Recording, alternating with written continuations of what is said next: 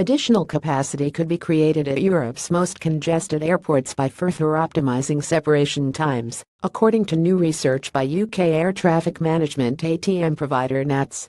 A series of NATS simulations, based on operations at London Heathrow Airport, have shown that a more bespoke approach to aircraft separations could be more efficient and allow for more movements. Currently, departing aircraft are grouped into broad categories, such as heavy or medium, depending on their wake vortices. This current categorization means that separations between individual aircraft could be larger than is necessary to ensure safe separation, NAT said, detailing the outcome of its research.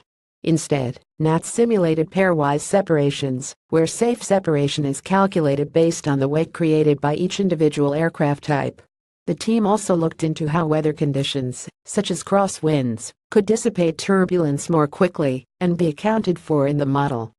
Whilst these are early-stage prototype simulations, the findings have been promising and demonstrate the potential to help airports such as Heathrow, as well as others across Europe, to further enhance runway throughput. We will now use this information and work with our partners within the European Single European Sky Air Traffic Management Research CSER 2020 program to prepare for more advanced simulations in 2018, NATS Wake Optimization Concepts and Analysis lead Claire Pugh said. Further simulations are planned by other members of the project throughout 2017 and 2018. The work comes under Increased Runway and Airport Throughput section of the CSER 2020 program, building on earlier research into wake vortex optimization and time-based separation TBS.